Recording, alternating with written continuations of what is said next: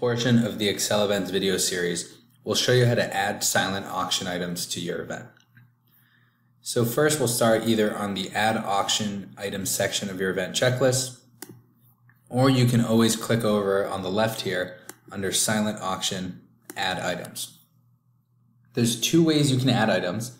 The first is to add them individually. The second is to import items using a CSV template which we provide for you. For this example, I'll show you how to add an item one by one. So to start, you'll click on the Add Item option. You'll see a new field will pop up here where you can add everything from your event name to item images. I'll start by adding my item name. I'll call this Zach's. Then come up with your own 3-letter item code. This is the code that your bidders will text. You can put in your starting bid amount.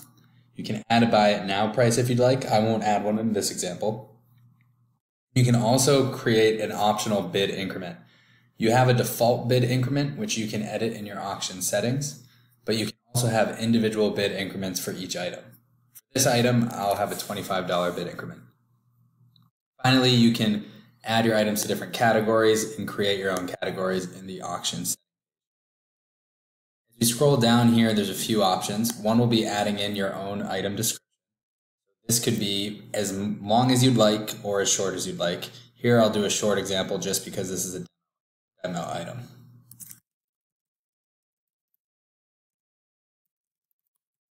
You have your description in. The last part will be to add in your item images. Here you can drag and drop or add any files that are on your computer. You can have as many of these as you'd like. It's really up to you.